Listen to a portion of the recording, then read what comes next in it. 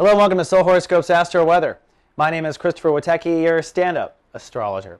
We're on to Wednesday now, June 4th, 2008. The sun's progressed to 14 degrees Gemini, and the moon continues in Gemini. Let's take a look at those planets. Well, yesterday it was Lightcast Day, the day where the sun and moon can conjunct over each other. That means they cross each other. Today we're kind of continuing with that theme. Let's take a closer look. As you can see, the moon has recently crossed over Venus, the sun, and a retrograde Mercury.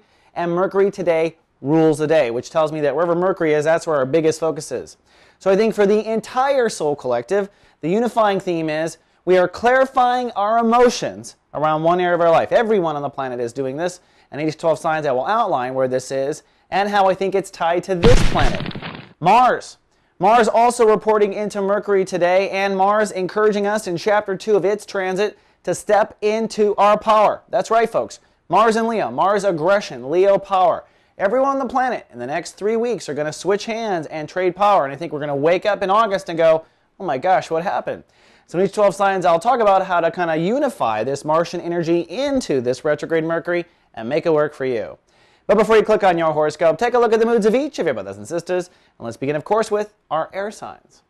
Gemini, sunny and cool. The real next step for them is who to talk to next, how to step into a power as a communicator.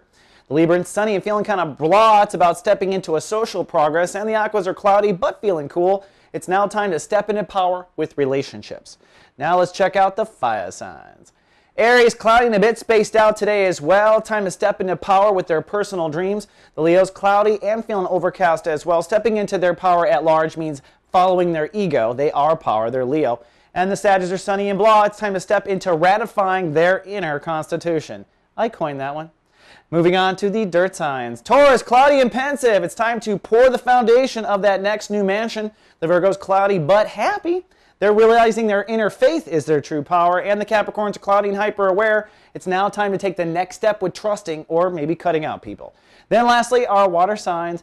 Cancer, cloudy and overcast. Really, it's about soul capital for their power. The Scorpios, cloudy and overcast as well, I'm afraid. Stepping up at work, that's where they get their power. And the Pisces are cloudy and feeling blah as well. Looks like it's time to step into new awareness. You heard it. All right, that's all I have for the Astro Weather. Be sure to click on your own horoscope for the details of how you can step into power. And while we're under this little soup in Gemini, I'll be in the studio covering your Astro.